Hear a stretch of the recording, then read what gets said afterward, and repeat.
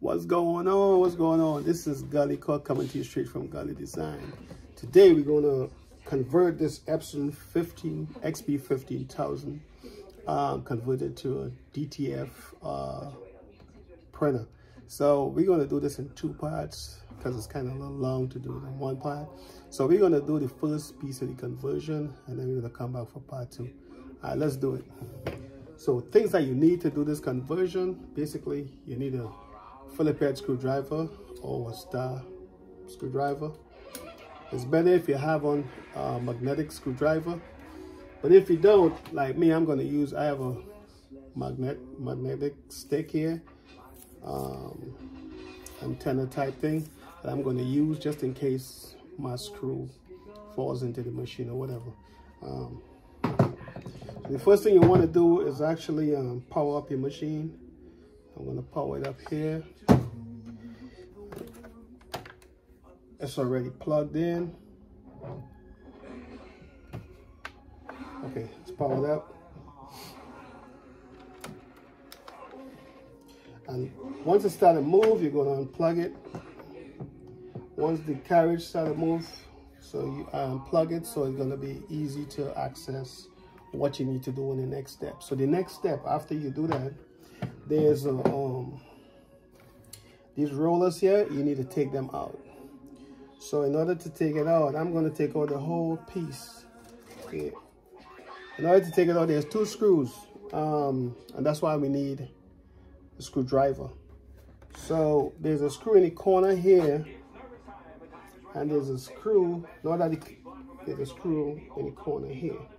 So I'm going to start taking out the screw in the corner here.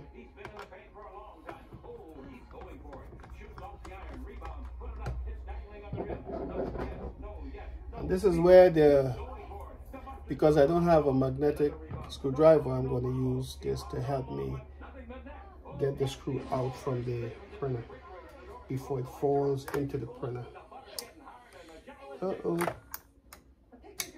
There we go. So this is the screw.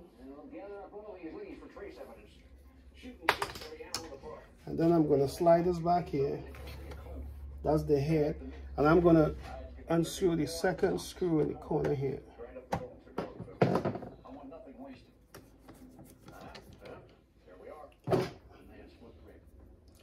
Yeah, I know. You see it fell inside? It happens. So I'm going to try my best to get it out.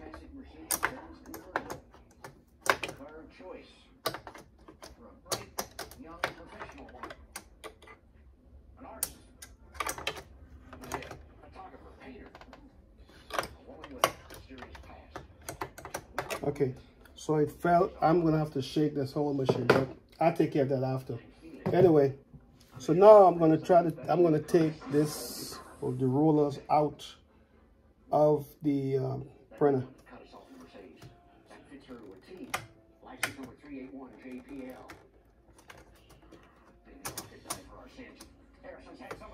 Okay, so I got that side up.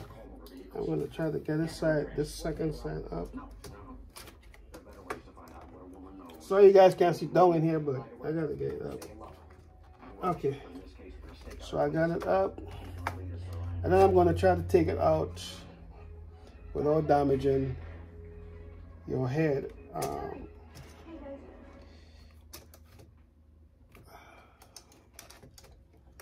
it's coming.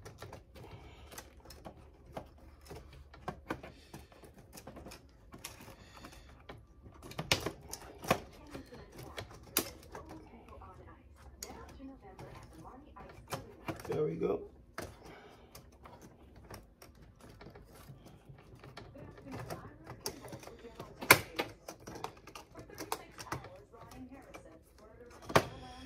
Gotta be careful,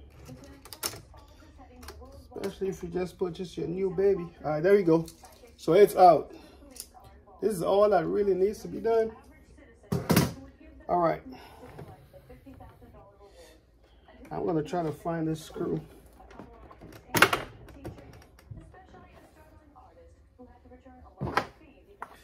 Let's see.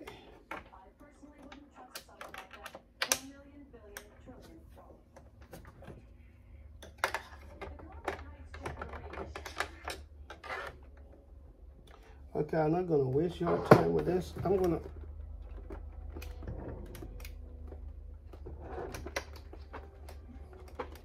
I'm not hearing it, but I'll get to it afterwards. But anyway, so